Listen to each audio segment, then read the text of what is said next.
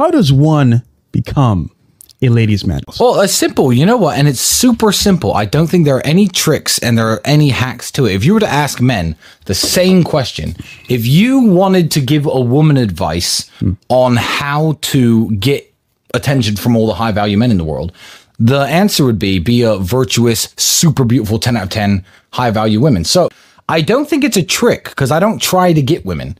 I feel like I try to become the best version of myself I can be, and then women will naturally come to you. And that's as simple as that. And I know it sounds easy. It's actually the hardest answer in the world because it's the answer no one wants to hear. Try to be the best version of yourself. It's as simple as that. Work out in the gym, read something, learn something, become interesting, you know, become wealthy, of course, because the wealth comes with a fun lifestyle. Women love fun. Yes. That's why they like fast cars. That's why they like when you take nice vacations, because women love fun. And when you're that guy, you'll be surprised how easy it is. If you're sitting there lonely, if you're truly lonely and you can't get any women, I can't teach you anything. Because if you had the basics, you wouldn't be lonely. If it's not actually the outside perception you have, I will walk around the city occasionally if I just finished training in sweatpants and, you know, sneakers or whatever. And I know people know me.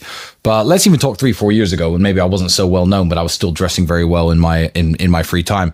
It's how you feel in and of yourself. You know, if I saw a beautiful woman sitting there at the mall sipping a coffee and I was dressed in, you know, my beard was all messy, I had a hood up and I was in like sweatpants, the confidence, you haven't maximized your own confidence, if you know what I'm saying. When you're dressed really, really well, you just had a fresh haircut, you know, you feel like a different person. So it's how it makes you feel first and foremost. Like you could do anything. You put on a good suit. It's the same reason. I mean, this is universal across human nature. This isn't something specific to men. It's specific to women as well. It's every single person in the world. Women will do their makeup and do their hair and put on a nice dress. And then their personality, you'll know when you're hanging out with them, seems different. They're more full of their confidence. They're more their natural self. But definitely it's perception as well. People take you more seriously. People are more likely to stop and listen to what you have to say. You know, if you're dressed like a homeless person and you try and disturb someone when they're walking past you, they think you want $1. People are much more likely to listen to what you have to say, and also makes you more memorable. Also makes you more memorable. A lot of guys don't dress up. Keep in mind, because you go for a job interview, you have to understand, even if you just bought your basic kind of shirt from a store and some pants and some shoes and you think you're dressed nice, that's like the standard issue job interview uniform. You know, the guy who's doing the job interview, I know it's special to you. I know you've prepared. I know you think, oh, fuck, I really need to get this job. He's seen 40 people today, 50 people today. Who was the guy in the really nice suit? That stands out, you know? So also it burns you into people's minds and memories much more. Yeah. When people say the word Tristan Tate, oh yeah, he always wears nice suits. And let me tell you something. When you are dressed very well, you aren't in a place, you become the place. You become part of the ambiance of the place. Let's say you take the fanciest restaurant you could think of. Imagine a very fancy restaurant, right? And you walk in there and everyone's in beach shorts and Crocs and baseball t-shirts. It ruins the ambiance of the restaurant. So you're also doing your part to add to the aesthetics of a nice location.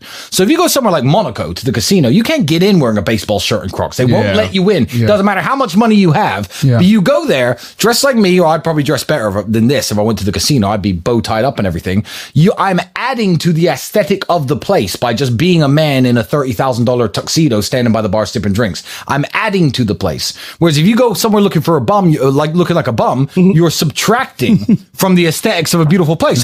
And you can get a good suit for $300, $400, $500 if you go to Hugo Boss or something. But you can get much cheaper than that. And if it fits you well and you're in decent shape. Yeah. And if you're in decent shape, that's the key. If you gotta be in shape. If you work, it's like t-shirts. It's like t-shirts. You wear a plain black t-shirt and you're in good shape versus wearing a Versace t-shirt that costs $900, but you're fat as fuck. But you know what's the most important? Yeah. Don't be a geek. Because it's the man inside the suit. Yes, it's the man inside the suit. You give me a t-shirt and shorts, and you put some of these dorks who hate on me in a $25,000 suit, and watch who gets the women, watch who gets the business contract, watch who will pass any job interview. Me and my shorts. So rule number 1, don't be a geek. Women are always interested in learning new stuff. Yes. Women are always interested in hearing new things that they find interesting. And it always depends on the vehicle of delivery. Yes. You know, it's the vehicle of delivery. If you're a little nerd who's like, oh, well, women should like me. I know lots of stuff. I read lots of books. Yeah, but you're a little dork with a pencil neck. Women aren't interested in even sitting down next to you, let alone listening to anything that comes out of your mouth.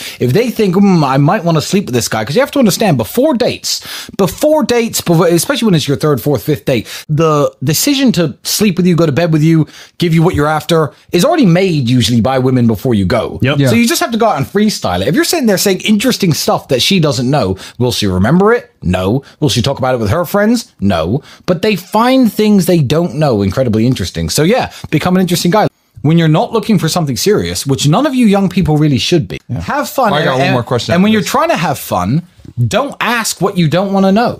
Like, girls lie and girls aren't honest. So if you're 21, the girl you're dating or the girls you're trying to hook up with or whatever aren't probably going to be the girls that you marry. Yeah. You know, if you meet a girl and you think, oh, this is suspicious, why is her handbag so expensive, blah, blah, maybe just hang out, eat dinner with her, have fun with her, and when it ends, it ends. Maybe don't try to be, hey, what are you actually really doing? You're 21, shut up. One, she doesn't have to explain herself to you, but two, you're not in the position where you can offer something so serious. It's only when you finally establish yourself and you're looking for those girls that you perhaps, you know, want to settle down with, want to get married with, want to start a family with, where you need to be analyzing her past. So that's a game to play for the older dudes, I feel, rather than you youngsters. A lot of guys are like 19. How do I find a good girl? Maybe just, you know, become a millionaire and find one when you're 28. Maybe just shut the fuck up about finding a good girl. Yeah. If she'll sleep with you when you're 19, maybe that's good enough for now. I think the simple advice is accountability and self-reflection. What I would like you to do after watching this wonderful show, go to your bedroom, take off your shirt, strip down to your underwear, look at yourself in the mirror. Pause. Speak to yourself for 10 minutes. Think, if I didn't have this nice house and I wasn't stood here in this particular house with the Lamborghini outside and I wasn't this rich, what about me would women want? And if the answer is nothing, then you're only going to attract the women who are into your money and your money only. Because I've got loads of money. And I understand that women enjoy my company. They like being around me. They like listening to me. So if you have nothing but money, then that's what you're going to get, the girls who are after your money. You have to up your game in every single way and stop throwing the money around, and then you'll meet the girls who like you because you're strong and fit, who like you because you're smart, who like you because you're charming, who like you because you dress well, who like you because, I don't know, maybe you have class, you have etiquette, you have poise, you take them to things that they don't know, you take them to the opera instead of this club. You'll find those special girls when you are a man that those kind of girls will want. But let me tell you something. Most women I know are smarter than the millionaire streamers, the clowns who talk nonsense and do bullshit content. They're aware. Most women I know are smarter. Yeah. So you take someone smarter than you, who's after your money, she's going to get it. You know what? I'm actually quite a good specimen of man. I'm good looking enough. I'm strong enough. I'm fit enough. I'm interesting enough. Yeah, I could see why women like me. If you can genuinely reflect in that way and you're honest to yourself and you're right, then you should be meeting good women. So of course they get the girls who are just after their money. I don't blame the girls. Everyone's going to complain about gold diggers. You're a skinny little pencil neck dweeb with nothing interesting to say. You're not manly. You're not physically attractive. You don't speak well. What else should they want? Yeah. What else should they want? They don't feel protected around you. They don't feel safe with you. Of course they want the money. It honestly doesn't bother me like it bothers you, because I think this is a dog-eat-dog world. And I think if you're going to make yourself a target, because the answer to their problem, they think the answer to their problem is more clout, more money. I don't know. Maybe the good girl's going to come along. The answer to their problem is 3 years of hard work that they're not going to do. They're not going to do it. And they know that's the answer. They know that's the answer. 3 years of hard work is the answer to their problem, but they're not going to do it. So am I going to get mad at the at the lion for picking on the weakest gazelle? Nope. No, I'm not, because that's the way the world is. You know, I think the younger men should be seeing this, being like, oh, we got finessed by this girl. Okay, cool. And if they run into some money, they should be able to see. You can learn from bad examples just as much as you can learn from good examples. So the bad examples are out there for a reason. And it doesn't upset me to see. It upsets me when I've had friends who are really great guys, really hardworking dudes, try to be the best version of themselves, who've gone through bad divorces, who've gone through bad breakups. And yeah, that's sad. And it's sad to see women take advantage of men who are actually trying their best. But if you want to be the lame gazelle walking around with a limp, the lion's going to eat you. I don't actually feel sorry for them, and I don't care, because they know the answer to the problem. Everyone knows the rules to the game already. Everybody knows that if you wake up and you're lazy and you sit around on your phone, you scroll on TikTok for 4 or 5 hours, you go to work at your normal job, you work your shift when there's nothing wrong with hard work and there's nobility in working any job, and then you go home and you do nothing and you watch TV, you know you're not going to make it. It's not actually something that I need to tell anybody. So true. And they do this to me on Super Chats all the time. And they do this to Andrew specifically because Andrew is a more accomplished fighter than me.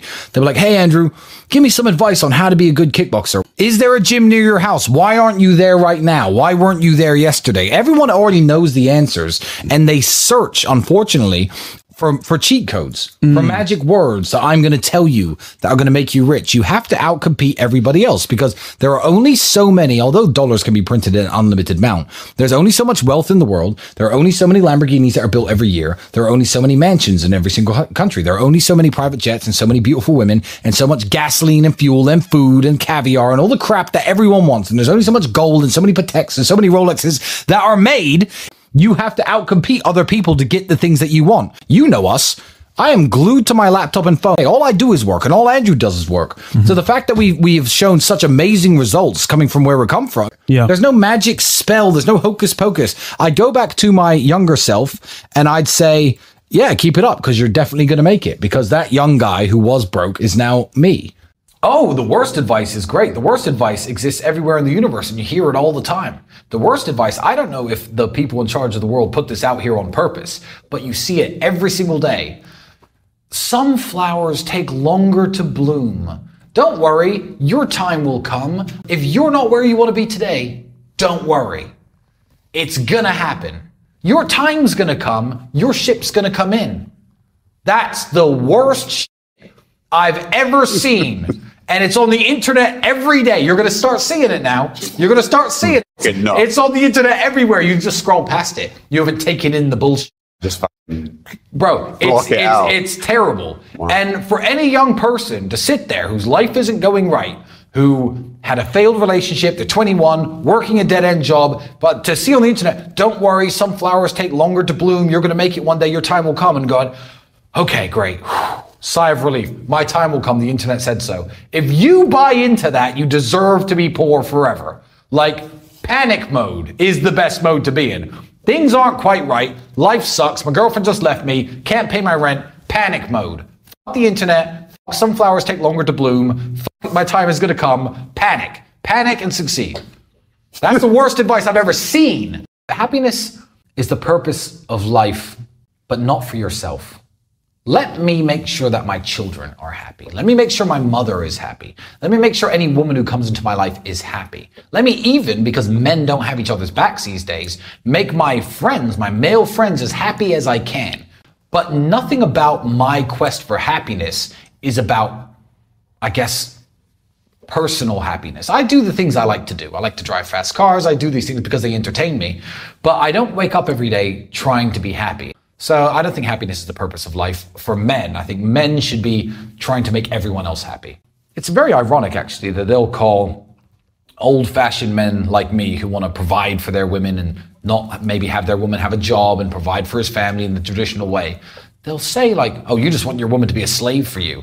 Okay, she might make a few sandwiches. Okay, she might cook a few meals. She might change a few diapers. But if I'm working 18-hour days, 7 days a week, I am the slave. Yeah. I serve people. That's what I do. The people in my life, I serve them. And by exchange, they serve you back. Your daughter can make you happy. Your wife can make you happy. Girlfriend, mother, they can make you happy too. And just seeing the smiles on their faces is often enough for men. Success is a form of revenge.